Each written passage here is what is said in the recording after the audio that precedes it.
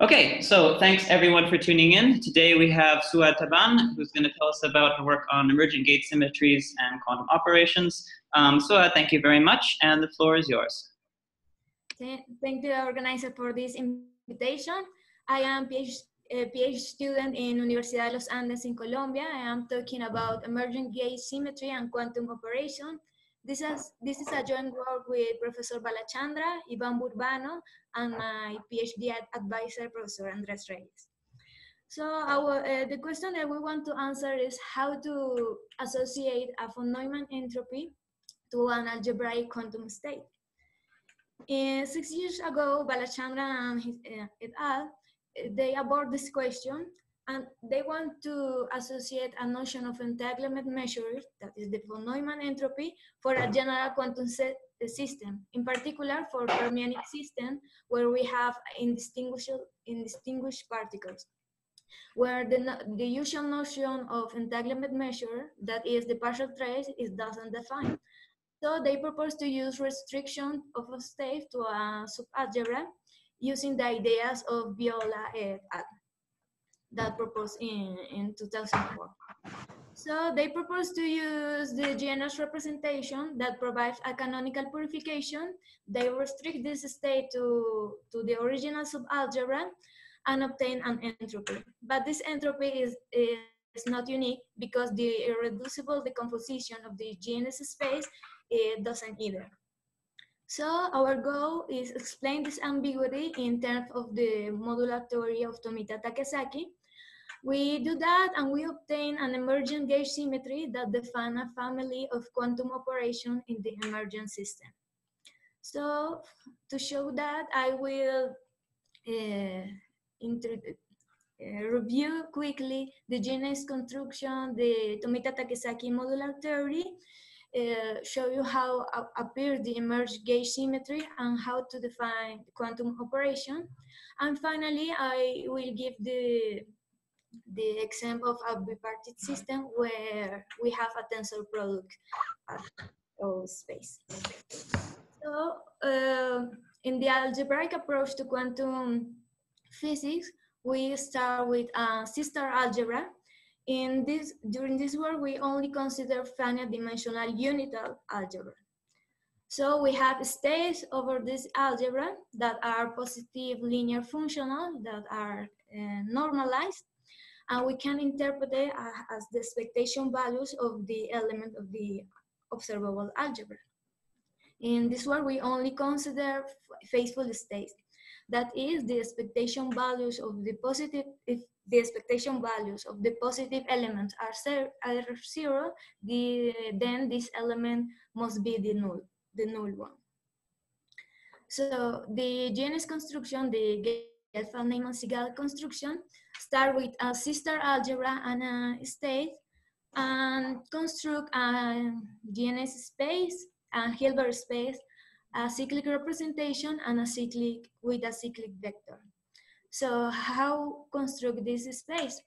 We use the vector space structure of the original algebra, and we denote the elements with a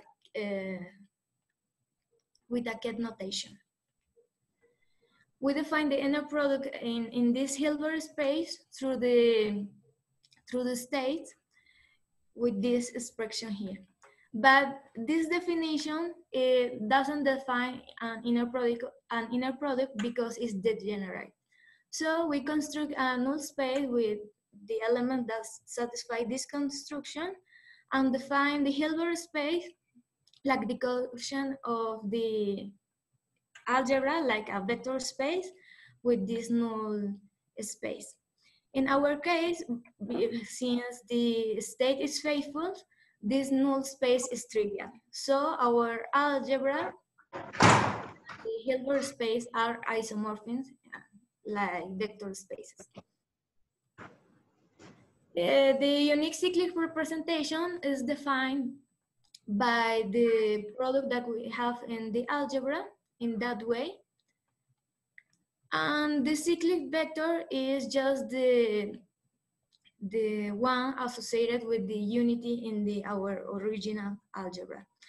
With this vector, we can write the the state, like the equation 6. That's it. We have a pure state. In that sense, we say that the genus construction gives us a canonical purification of our original state, omega.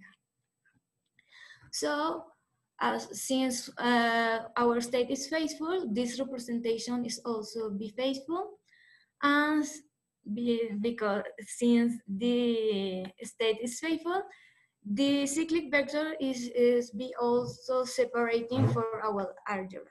That is a sister algebra too. That is satisfies this relation. If we apply any element of the algebra to this state and this is 0, this implies that that this element is the null one. So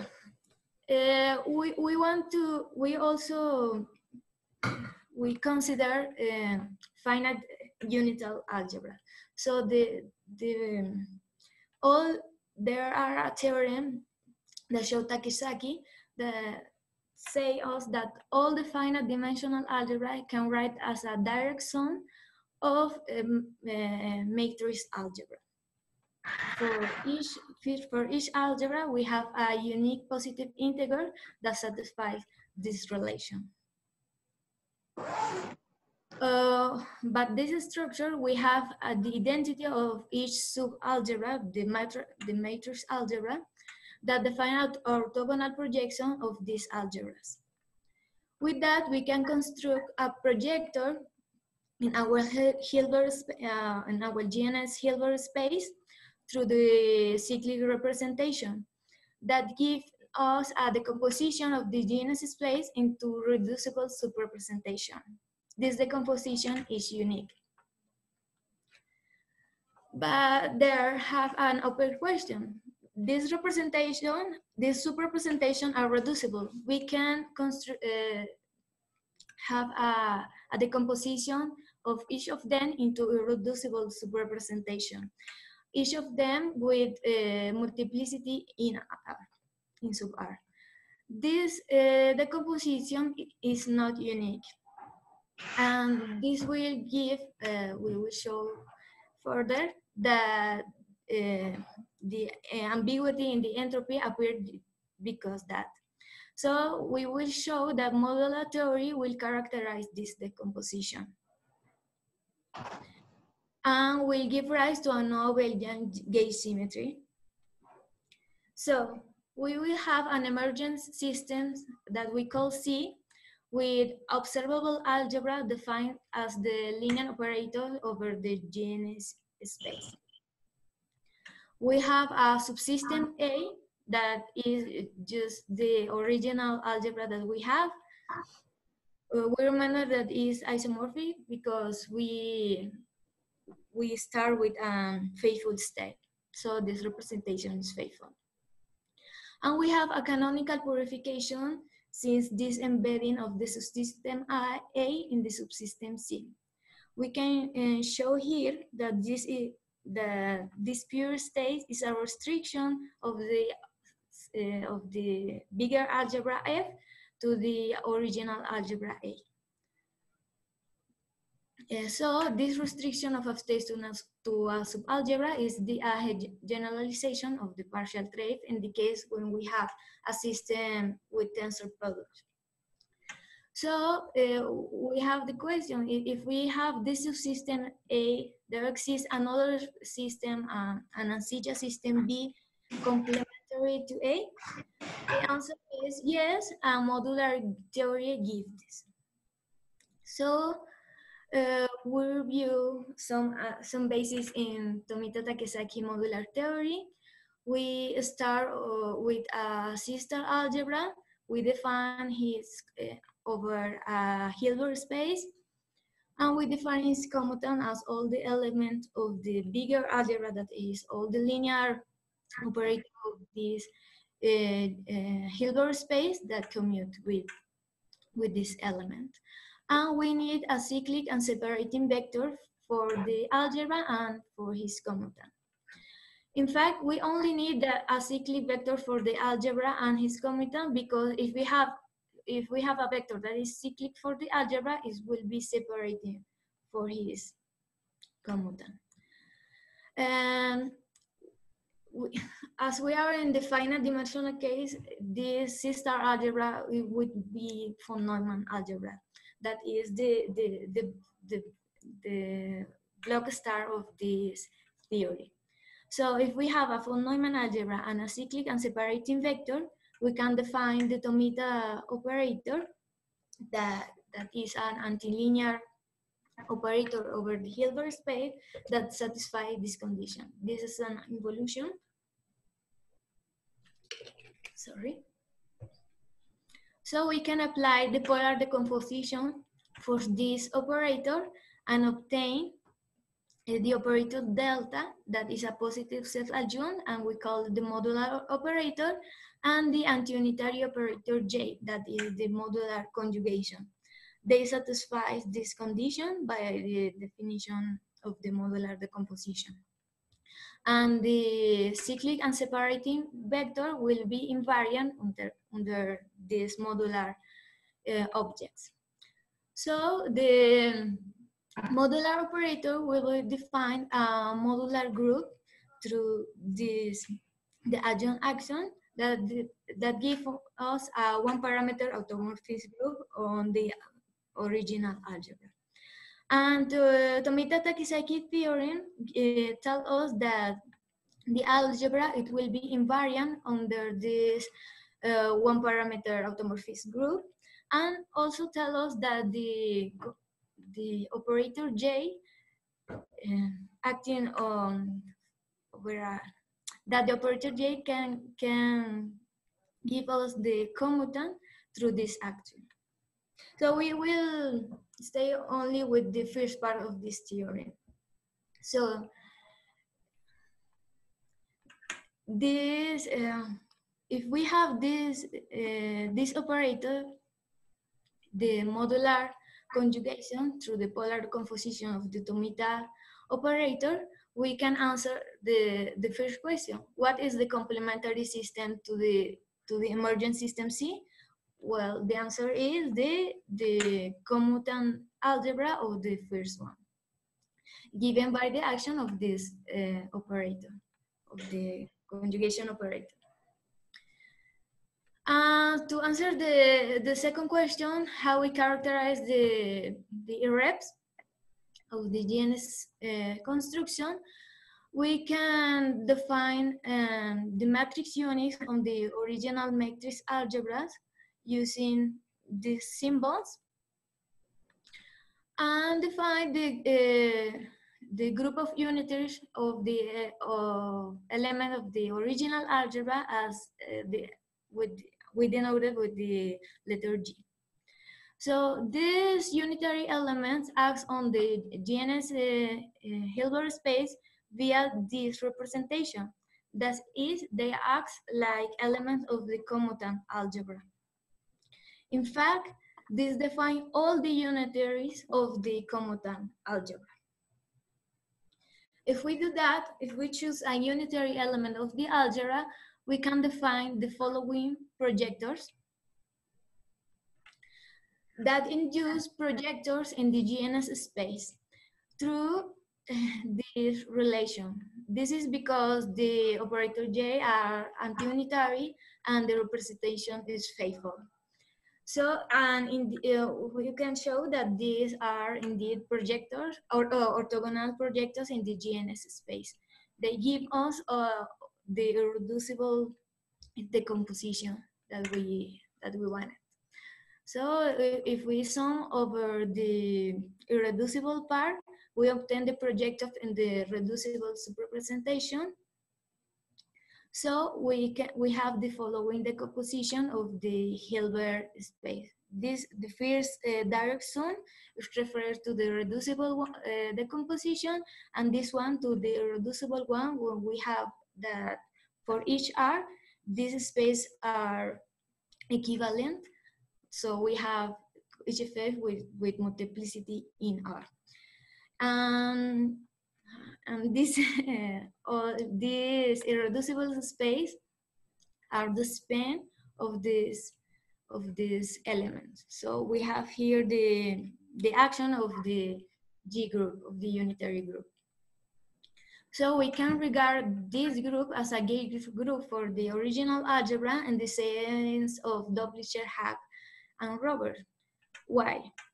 First, because the action of this group on the genus space is remain unnoticed as far as system A is concerned, because they belongs to the commutant algebra, to the auxiliary system B.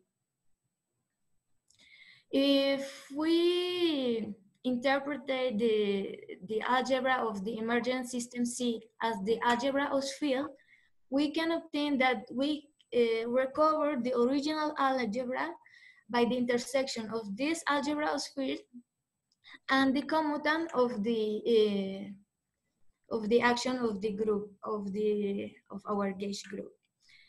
For that, we can interpret then this group as a gauge group in this sense. In fact, we can show here in the context of Doplicher-Haag-Roberts that this group select the observable algebra out of the field algebra. That is, select the super selection sectors. Okay. Now, on the other hand, we have that by the Gleason theorem that for each state, we can have a density operator belong to the algebra that satisfy this relation. In particular, this density operator have trace 1 and they are positive. Indeed, they must be strict positive if our state is faithful, because since this is positive and using the cyclicity of the trace, we obtain the expectation value of the positive element if we exist that this state is faithful, we have that is faithful if and only if satisfies this relation. So we will, like this is satisfied for all A, are not doesn't be 0. So that if we have a faithful state, the density operator associated to it must be invertible. And we define the set of states of all states over an algebra such that this positive functionality be a state. If there is no confusion, we like is usual, we don't distinguish between the algebraic state and the density operator.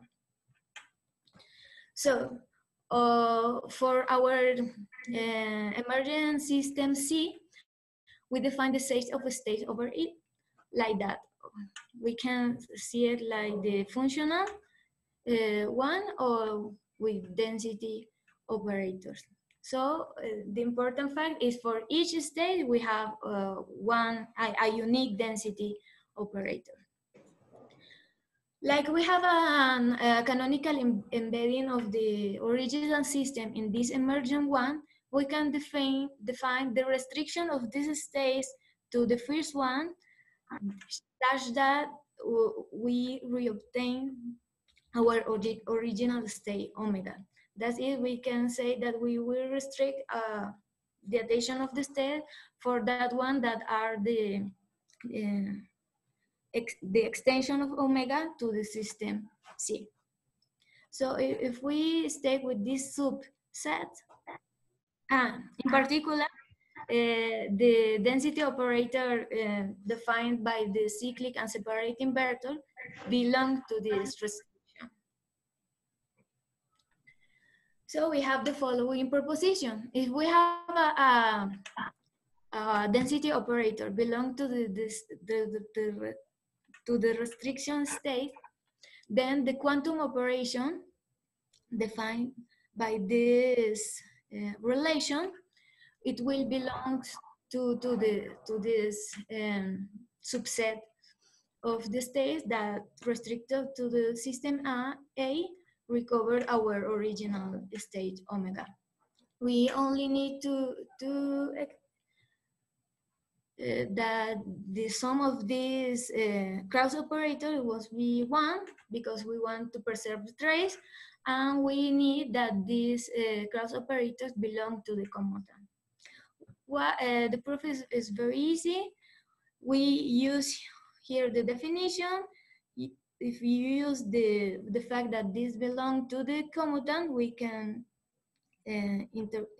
exchange these two elements using the cyclicity of the trace, this condition that the sum 1 that are complete, and we obtain our original state.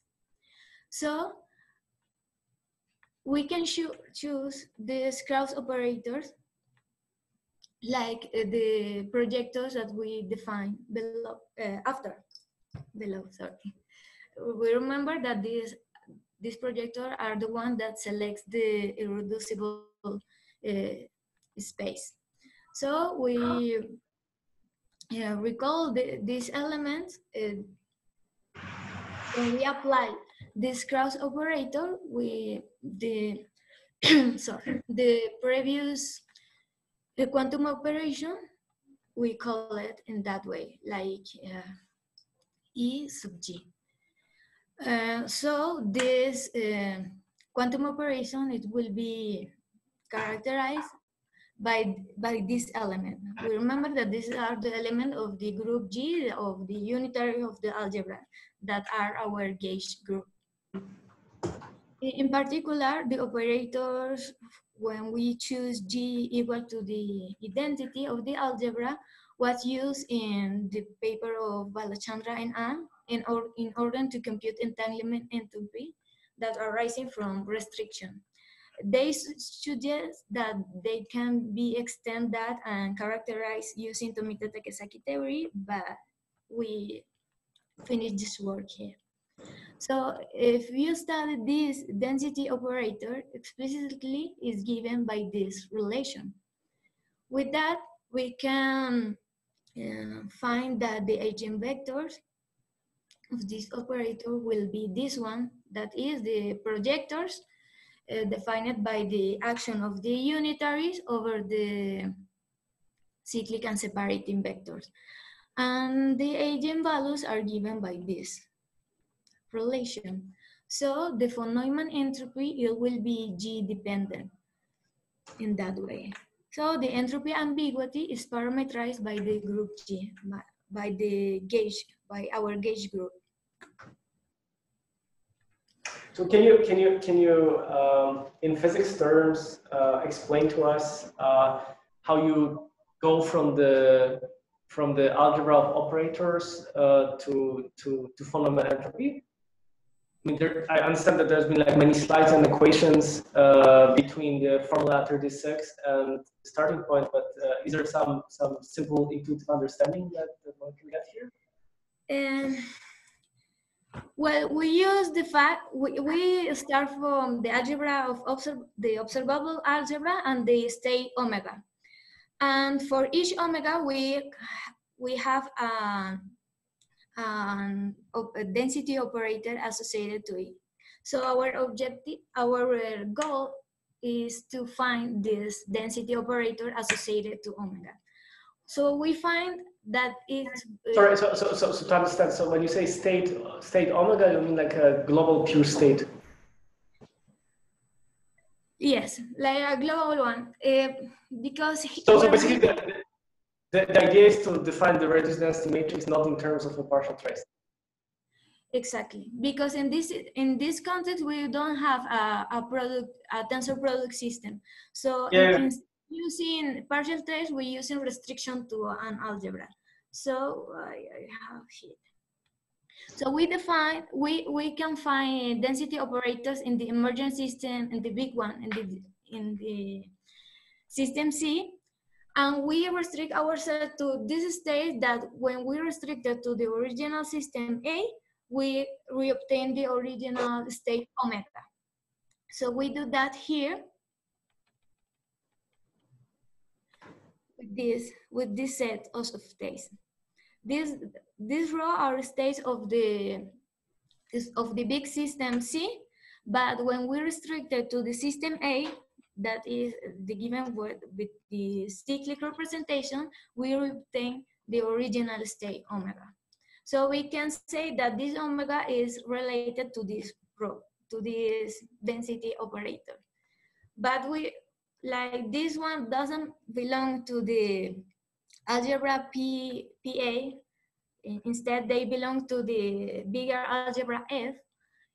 And this is not unique. We have a family of these density operators that satisfy this condition. We characterize this family with this quantum operation. We have as many as cross operators that satisfy this relation. We can choose this cross operator with these projectors. If we do that, we can write explicitly this density operator in terms of this projector. And if we do that, we can obtain the eigenvalues of this density operator in terms of the unitaries G. And with that, if we have this eigenvalue, the von Neumann entropy given by the trace of rho log rho is shown in this way. Also, is given by the eigenvalues of the density operator rho that depend of the unitary G. So if you were to apply this framework, say to a quantum field theory, what would you get as I mean, would you get something that is finite, or would you get you would say only that this is a completely ambiguous question and there is no answer to it? What would be the answer? Well, in the concept of quantum field theory, we will always have an observable algebra, but in this case, we are working in the infinite dimensional case. In principle, we must to be able to obtain this ambiguity too. In fact, we are working in that, but in a bigger context with homogeneous space. But in principle, we think that we must obtain the same thing. So if we take a spin chain, like finite spin chain, maybe with many spins, you would claim that, I mean, the partial trace is well defined, and I can define reduced density matrix if I start with the pure state. How should I think about this ambiguity in 36 in this case? Because this used to be a system that falls precisely into the class of systems that you consider with finite dimensional Hilbert spaces. Maybe large, but finite dimensional. Mm. So I take, say, Ising spin. But I don't know how to interpret it in terms of physics. We obtained that, but I don't know now how to compare it with the physical interpretation. Because for Ising spin chain, I can compute the partial trace. I get some big matrix, maybe big matrix. Then I can ask somebody clever to deal with big matrices to compute the fundamental, right? There is one answer, right? Maybe so. A related question is this approach equivalent to the usual approach in the finite dimension case, or? Yes.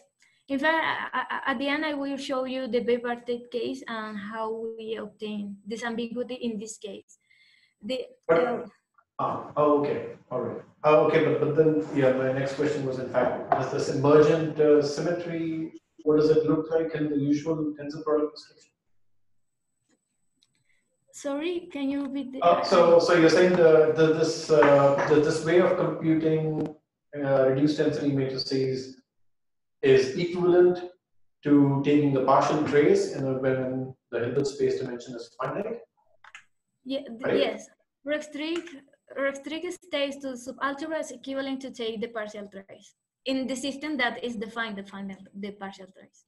Right, but in this, in your description, you have an emergent gauge symmetry of some sort, and I was just wondering what it looks like in the usual tensor product description. In the usual one, it looks like, because if we obtain the canonical purification, there is ambiguity in choose the second vector. We will show that at the end of the. Okay, all right.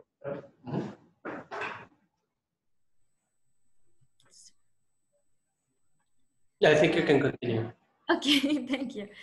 So I remember the fact that we have the following relation between the trace in the original algebra and the GNS space, and in the algebra given by the GNS representation.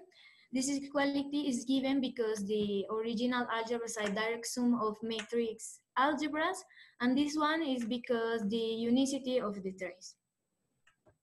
So since the Gleason theorem, we have a unique density operator in the original algebra that satisfies this relation with the state omega. So with that, we can propose this following proposition. So if we have a state that is restriction to the first system is just our original state omega, and if this is a density operator is invariant under the antilinear operator that is commute with it, then the unique density operator in the commutant that implementing the restriction of the original of this density operator is given by this one. That is given by the same quantum operation. That is satisfied the following. If we in the system C we have the trace over the GNS space in this way, that the finite state, and in the commutant we have this relation. So this led us to introduce this following proposition. The von Neumann entropy of this density operator coincides with the original one, and the von Neumann entropy of this one coincides with the von Neumann entropy of the density operator defined by the quantum operation. That is characterized by the gauge group, the unitary elements of the algebra. So in particular, if we compute the relative entropy between this state and this one, we obtain that is just the difference because the entropy of this state and this one. Then we have like a second thermodynamic law, but in this sense. So what we have with this, we show that the entropy of this element will be always bigger or equal to this one. We remember that this is defined by the quantum operation, and this one is given when we talk the unitary element, the identity. So in particular, if we restrict the density operator rho g of the system C to the system A, we obtain the entropy rho 1. And if we restrict it to the auxiliary system B, we obtain this entropy. So in the auxiliary system, we can give a path on this unitary element, and the one that when we obtain the least entropy, it will be coincide with the entropy of the original system A. Then we can show that G is a gauge group for the system A. They doesn't feel any change if we apply if we act with this element in the GNS space, and all the ambiguity in the entropy is carried by the system B. All one is encoded here. So this is a general characterization for all systems that are defined by a finite dimensional observable algebra. In particular, if we apply that to a bipartite system, we obtain the following. So for simplicity, we are take n equal to 1. So our algebra is matrician. And the density operator R is given by this expression.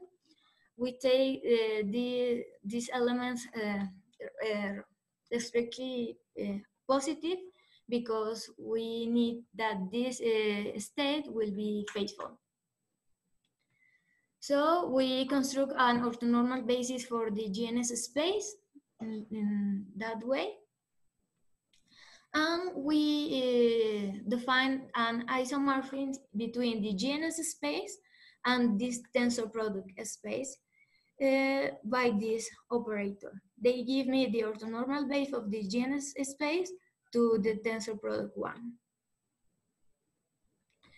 And always if we have an operator of the algebra of the system C, they change in that way, the usual one. So the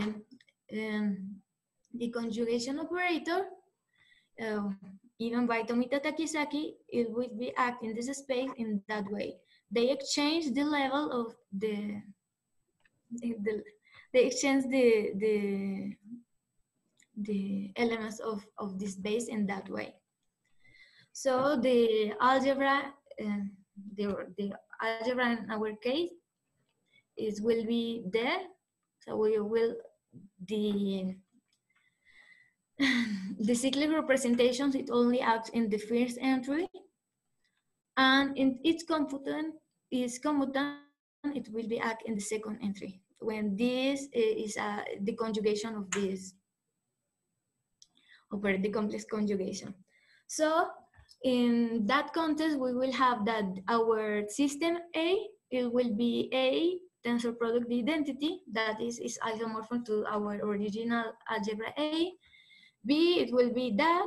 So in this case, we will see explicitly that this is the complement of this subsystem.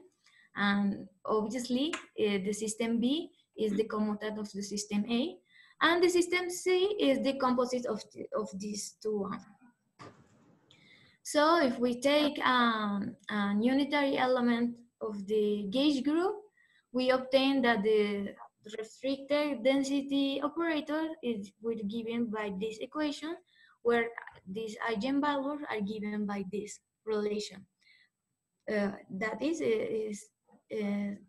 labeled by the element of the unitary.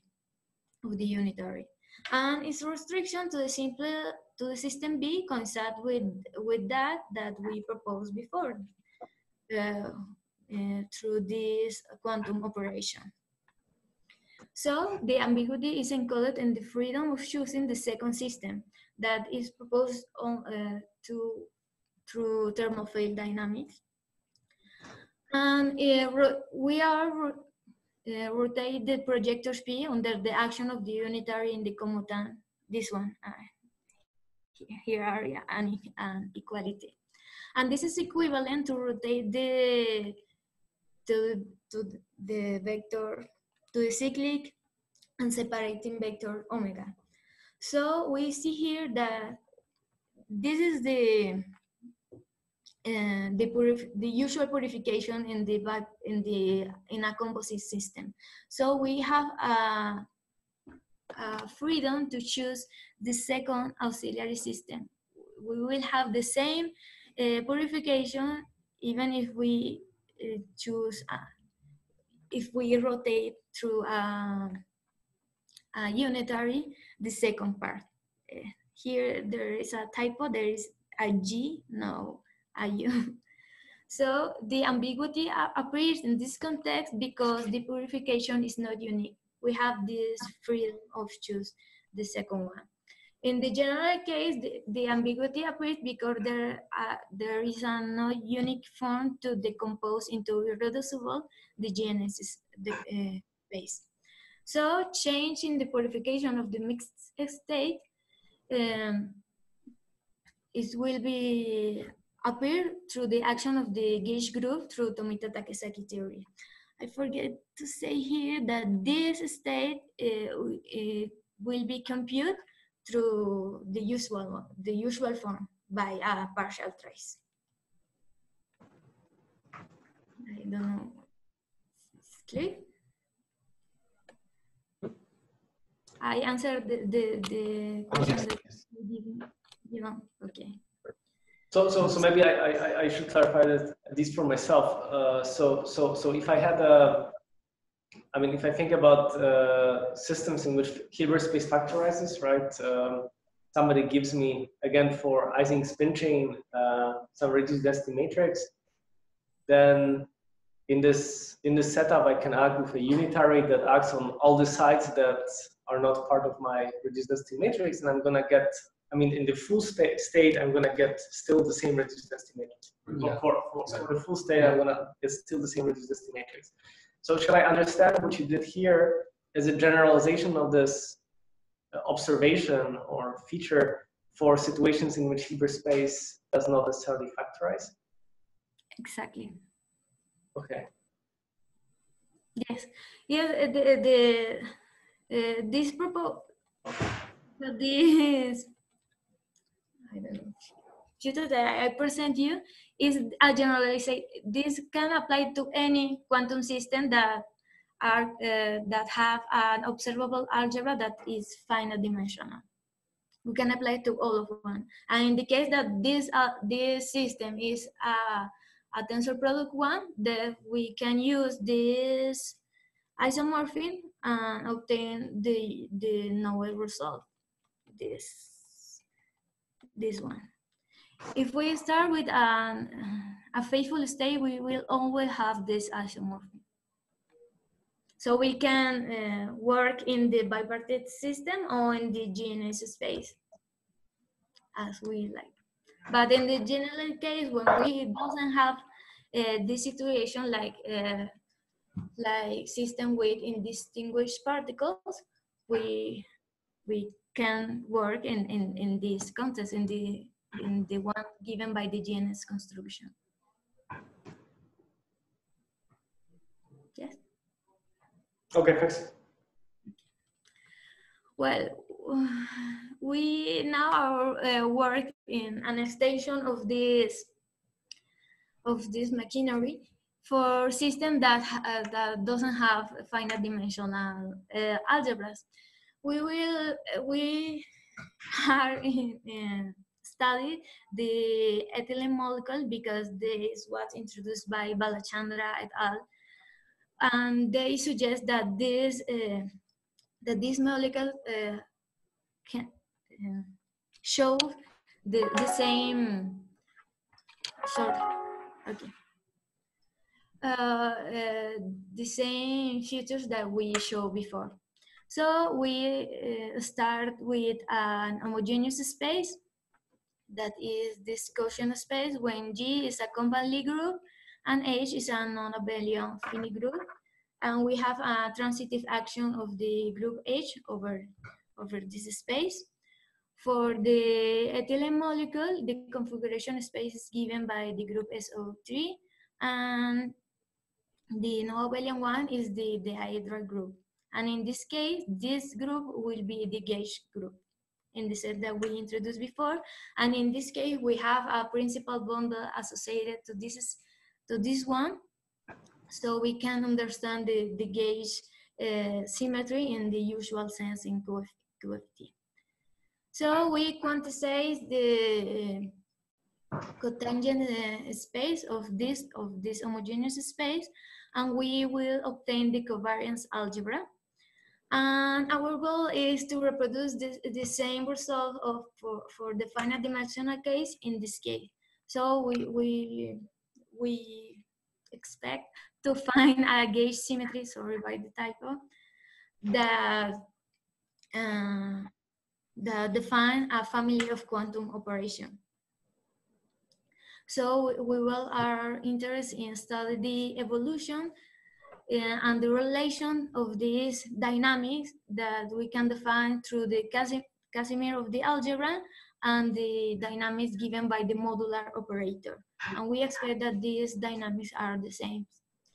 And with that, we want to study anomalies in the Hamiltonian formalism. That is when we have, the generator of the classical symmetry change the domain of definition of the Hamiltonian. That that formally is given by Esteves in the paper of this year. So we are working in that. We're still finding a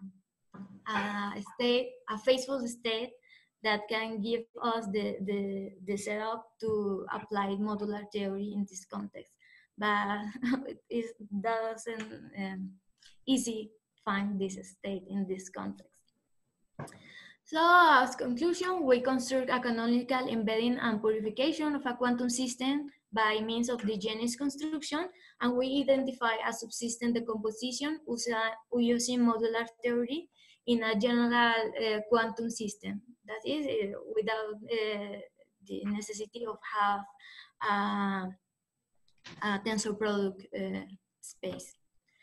So we identify a gauge symmetry in the sense of Doplicher-Haag-Roberts given by the unitaries of the original algebra and implemented in the genus space through the unitary of the commutant algebra. And finally, we define a family of entropy increasing quantum operations induced by gauge transformation, with leaf invariant the original system. So we find a relation between gauge symmetry and quantum operation. So here we have some reference. And thank you. Do you have any question? Thank you. Thanks.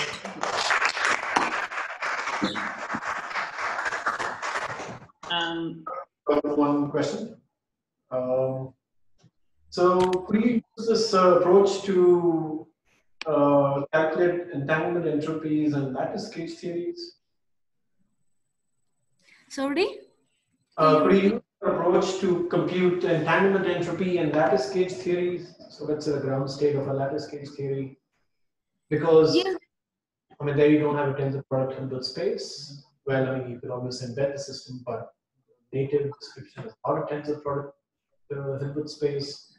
And I understand that it's not a completely well understood problem. There are some proposals by Gemelli and others about how to meaningfully compute reduced density matrices in gauge invariant states and things like that. So is there some relevance of this construction for looking at this problem? Yes, they was what proposed by Balachandran et al. In 2015. Yes, proposed this way to compute this entanglement measure, and they say that it's a good one because they obtain the same result when we restrict ourselves to systems that are tensor products, that the knowed one, the one given by the reduced matrix. But we have this problem that is the density matrix obtained in this way is not unique. So this is still an open question: how to define a unique form to understand entanglement in this system when we doesn't have a tensor product as a separated space. So that's actually almost the same as related to the question I was going to ask, which is I thought you were saying that this ambiguity for defining density, say entanglement for some subregion is all contained in the complement, or does this? Yes. Because in lattice gauge theories, that's not true. So I'm a bit confused. Like, for example, if you take just a 2D lattice with some U1 gauge fields living on the links, and you want to define, say, some reduced density matrix on, say, half the lattice, then you have to cut those links. So you're going to get all these so-called edge modes or whatever you like to satisfy the gauge constraint. And it's true that if you fix your subregion, define it however you like, then there's some freedom in choosing your complementary system. But in general, in this case, I have some ambiguity in what I do with those edge modes. Do I count them as system A? Do I enlarge it, like Suki was saying? So I'm a bit confused as to how to reconcile this with the statement that the ambiguity is all in the other system. Yes, but in this case, we expect that the ambiguity will be in the auxiliary system because we want to associate entropy to the original system. So we use the GNS construction as a tool in order to find a way to construct a density operator. Okay, so And then when we do that, we find that the original system did not have edge modes. So if I take my lattice and I cut it in half, I get some subsystem. And in the process of cutting in half, I get these new degrees of freedom. And that's the ambiguity I get in a lattice gauge theory in defining entanglement entropy. And it's not an ambiguity that's uniquely a priori associated with either the subsystem or the complement. of course, but this gauge symmetry is given by the system by the itself. But this one that we present here is an emergent one that appears when we use the genus formally. So what would be the emergent gauge symmetry in this case then? Because I've broken the original gauge symmetry. This is some emergent symmetry that you get in that sort of fixes it up, the local observables, or what? We don't know yet.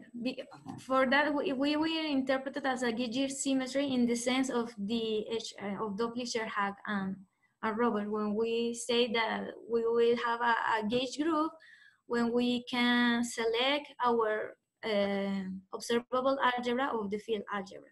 In that way, we expect that we resolve the ethylene molecule, we will be able to understand this gauge group like a usual gauge symmetry in QFT. But we are working in that still. Okay. Any other questions? Okay, if not, then let's thank Souad again. Okay.